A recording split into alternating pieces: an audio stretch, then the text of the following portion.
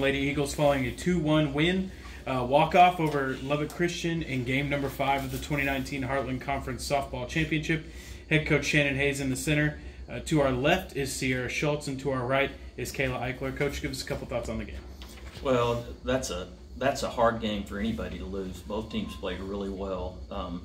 Really proud of those Lubbock Christian girls. You know, they lost 2 really good pitchers, and the girls that they had step in have been really stepped up this tournament and thrown well and kept us at bay and threw well against St. Mary's yesterday. You know, they're just such a good ball club. If you can hold them down to 1 run, you've really done something. So proud of our pitching. Haygood and Crandall teamed up and threw really well, and we were solid defensively, and we got some key hits at the right times.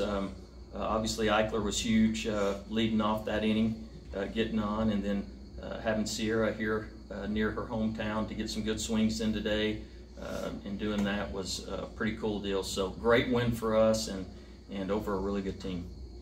Now, Kayla, talk a little bit about your approach at the plate there in the 7th. You're coming up to lead off, and you know we need to run. I mean, what's your thought process? I was thinking hit the ball hard on the ground, because make yourself be a hard out at all times. I knew they were coming in, and she had a change up. We just talked about it when they changed pitchers, so I looked in and then saw the off speed and stayed back and hit it hard on the ground. And then Sierra, you come up 2 on, and I think there's 1 out at the time. You're playing, you know, just a short drive from home. Was that kind of like a dream scenario? I guess, but it's just like, it's like every other at bat. You go in there, you try to hit the ball hard, and all I was trying to do is if I'm going to hit the ball in the air, you get it in the outfield, and if not, you're hitting the ball on the ground. So that's what I did. Is it kind of maybe extra special doing it so close to home? Definitely. My family can't go to a lot of the games because of work, and I live so far away. So being here and being able to do that was really nice. And Coach, you're 1 win away, but I need to just talk with your players about don't have anything yet. So, I mean, what's the mindset for tomorrow? Yeah, mindset tomorrow is just like any other game.